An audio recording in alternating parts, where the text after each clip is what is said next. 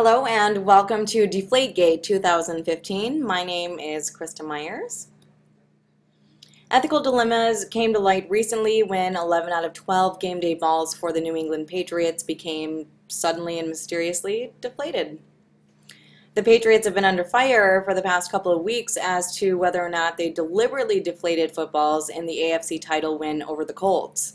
As a result, an investigation has been launched, and it will likely take several more weeks in order to conclude.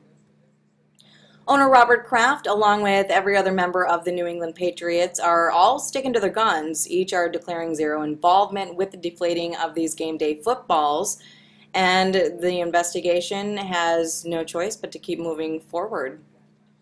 New information has come to light, though, since the story broke. Prior to the game in question, a Patriots employee described as an elderly man took the balls into a restroom at the Gillette Stadium for all of 98 seconds, according to surveillance video. Officials discovered that 11 of 12 balls used in the first half were, in fact, under the minimum requirement of 12.5 psi, with one of them being a full 2 pounds under the psi regulations. So what does this mean? I mean, why would anybody even want to deflate the footballs in the first place? Well, many believe the answer to that lies with New England Patriots quarterback Tom Brady, who reportedly likes deflated balls.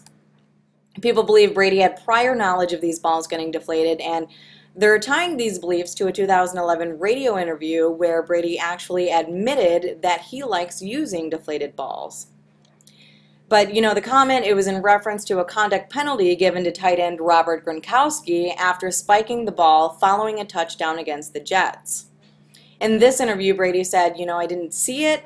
I mean, he spikes it every time he scores, so I don't know if that's flagrant or what. When Gronk scores, he spikes the ball and deflates the ball. I love that because I like the deflated ball. Now, Brady isn't buying the fact that his team used deflated balls during the 45-7 win over the Indianapolis Colts in the AFC Championship.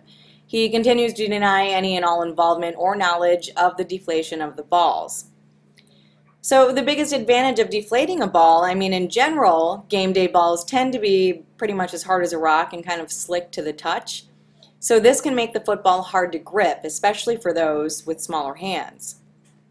You add in the cold weather conditions with low temperatures coupled with rain or snow, and a ball with less pressure suddenly becomes ideal for handling. But there are, of course, disadvantages to deflating a ball as well. Lynchburg College physicist John Eric Goff told NPR, if you reduce the mass of the ball, which happens if you let a little bit of air out, the ball can decelerate faster when you throw it. What this means is that it won't go as far as it should with each throw.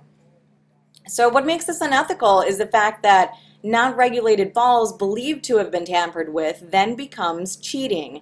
So it boils down to basic integrity, which is a virtues ethic. But not everybody's against Brady. This next clip from Jimmy Kimmel Live shows people that are actually coming out of the woodwork in order to take responsibility on his behalf, claiming that they are each, in fact, the locker room guy. Here we go. Let's check it out.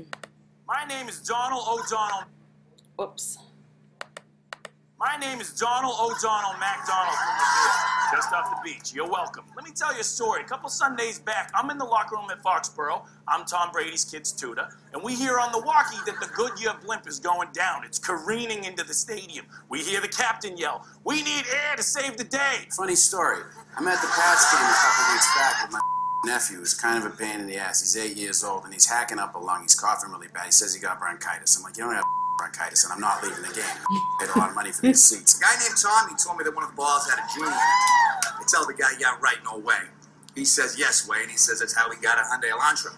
Now, Tommy does have a Hyundai Elantra, so I think the guy's telling the truth. So I go and I take a football. I don't want to squeeze all the air into his little lungs because, I don't want to ruin the football. So I just take a little bit of air out of most of them, like 11 out of 12 of them, and it does the trick. It absolutely saves his lungs. So I let some of the air out of the balls to release the genie. Now, in retrospect, not smart. I started sucking air out of the regulation balls in order to save those people's lives. I saved 17 people's lives. Tom Brady had nothing to do with it, but let me tell you something. If he did, he would have done the exact same thing because he's a hero. I deflated those balls myself. All right? I did it. I'm the perpetrator. If you don't want to believe me, there's nothing I can say to change your mind. I'm turning myself in. My name's Brian Salty Flanagan. I'm from Roslindale, Massachusetts. If you don't believe me, go yourself. I love you, touchdown, Tommy. It was me. All right, so clearly we may never know the true identity of the locker room guy because he has yet to be revealed, but one thing is for certain with this issue, cheating is ethically wrong. Thank you for watching Deflate-Gate 2015. My name is Krista Myers.